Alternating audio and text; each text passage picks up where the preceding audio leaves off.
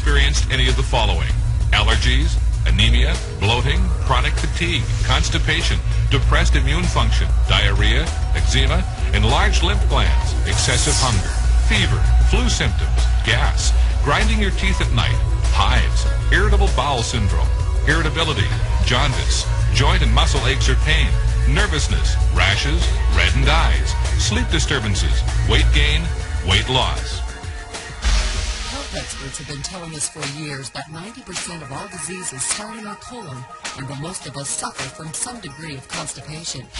We regularly deworm our pets, but we never consider we might also have parasites and worms living inside us.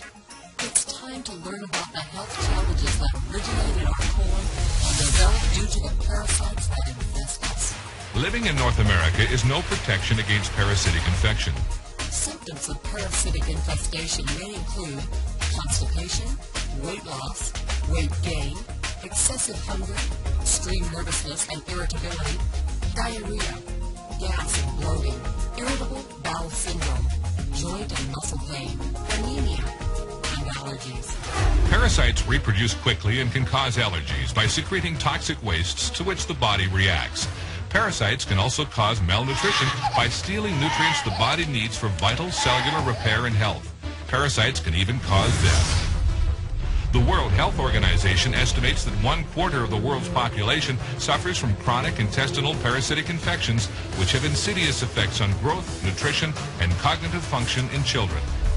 Parasites can infect virtually every part of the human body. Estimates indicate approximately 55 million children in North America are infected with worms, and that's not counting pinworms. Health problems from parasites are truly a global problem. Of the deaths worldwide due to communicable diseases, about 80% are due to parasite infections and parasitic diseases. Snail fever kills approximately 200,000 people every year.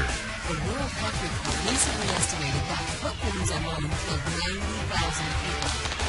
Amoeba, an intestine parasite, killed 70,000, and the large roundworm Spheros was responsible for another 60,000.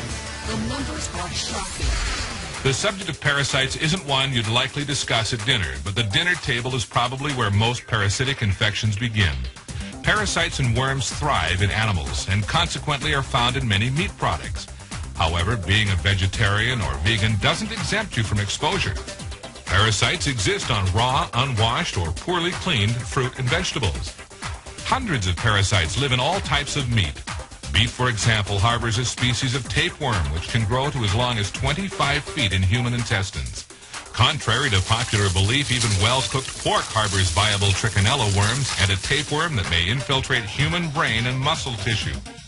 The Journal of the American Academy of Physician Assistants issued this statement: house pets offer affection, companionship, and trust, but they also are reservoirs for infectious agents transmissible to human beings. Threadworm, affectionately referred to as rectum, cause an epidemic of gastrointestinal illnesses, including diarrhea and nausea in over 400,000 citizens of Milwaukee. The source? And parasites can live an astonishingly long time. More than 50 years later, ex-servicemen who contracted certain parasites in the South Pacific or Asia during World War II are still infected. According to the book Foundation of Parasitology, humans are hosts to more than 100 kinds of parasites, not counting viruses, bacteria, and fungi. It is unusual to find a domestic animal which isn't carrying at least one species of parasite, and often the parasites themselves are the hosts to further parasites. At this point, a couple of things must now be clear to you. First, the chances are very high that you have one or more parasites living inside you. Second, the parasites you probably have are a major threat to your health and well-being. In a moment, we will discuss some important information you need to know about getting rid of your parasites. But first, we need to talk about that other topic which, like parasites, is rarely considered polite dinner conversation. That's your colon. Not only is the colon the source of many of our illnesses, it is also the area where most of our parasites initially settle and reproduce. The colon is the compost heap where these parasites nest, feed, and lay their eggs. Every time you eat, you put food into your digestive system. There are only three things that can happen to that food. 1, your body can use part of it for fuel and nutrition. 2, the leftover materials can be eliminated. Or 3, it can stay inside your digestive system. Every scrap of food that isn't either used up or eliminated by your body sits somewhere in your digestive system. The majority of it stays in your colon. When this happens, a minute layer of refuse material coats the wall of your colon, like layers of paint. Over time, each additional layer of uneliminated refuse covers the previous one. And exactly what is that material? It's uneliminated fecal matter. One of the functions of your colon is to draw whatever remaining nutrients it can from material passing through it. However, when your colon is coated with a layer of toxic, compacted fecal matter, what gets soaked up with the nutrients? You guessed it, toxins. Toxins your digestive system was supposed to eliminate. The process is called auto-intoxication or self-poisoning. You may be unwittingly poisoning yourself with the toxins accumulated in your colon. What kind of health problems does auto-intoxication present?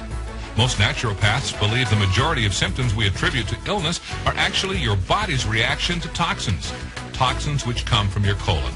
In the United States alone, 60 to 70 million people are affected by digestive diseases, and 10 million people are hospitalized for digestive diseases annually, which amounts to 13% of all hospitalizations. For most of us, it is not a question of whether or not we have parasites, but rather what parasites we do have. The good news is you can take charge of your health and reverse or eliminate the effects of the global village and poor nutritional habits.